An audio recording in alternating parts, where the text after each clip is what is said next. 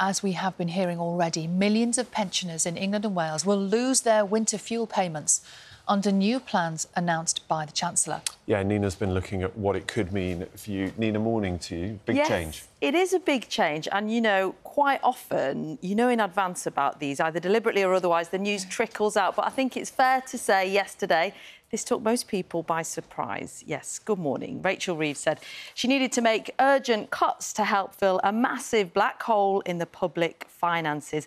Among other things, then, those changes to winter fuel payments. Now, that is an annual payment made to those born between September 1958, aimed at helping with heating bills.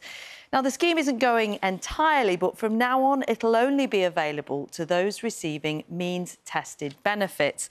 Now, that directly impacts around 10 million pensioners in England and Wales. The policy has evolved in Scotland and Northern Ireland, so it's unclear at the moment whether things will change there too.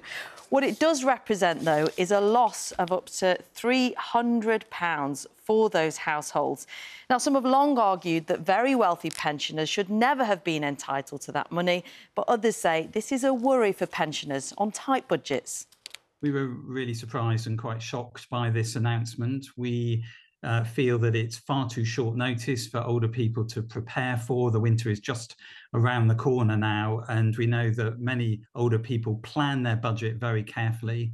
We're concerned that the appropriate levels to help people pick up the additional pension credit benefit really aren't in place.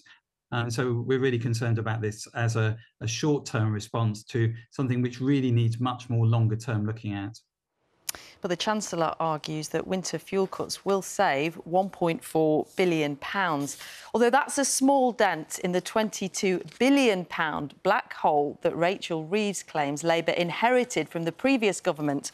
So gone too are some big rail and road projects like the Stonehenge Tunnel and a scheme to reopen railway lines. But there was some good news for public sector workers, soldiers, nurses, police officers and teachers seeing pay rises of around 5%. And doctors have been offered a 22% rise over 2 years. These are significant decisions, but what can we read into what might come next? Well, over the election campaign, the Chancellor pledged not to raise taxes for working people, but some economists now say the writing's on the wall. It's quite clear from looking at the numbers in the statement, we had this £22 billion worth of extra spending pressures. They have made some savings, like the winter fuel payment, that will partially fill that gap, but there's quite a significant gap still to come. So I think we can assume that there will be further tax rises, absolutely.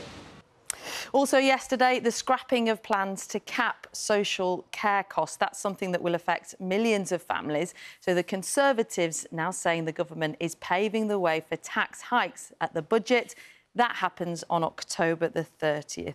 Ben and Sally, there's some analysis going on at the moment about who knew what and when about the extent of the hole in public finances. But this will become about the Conservatives saying they misled you during the election campaign and Labour saying, no, we didn't, because we simply didn't know just how bad things are. We can put all of those points to the Chancellor, who was on the programme at around 7:30 this morning. Nina, thank you. Thanks, Nina.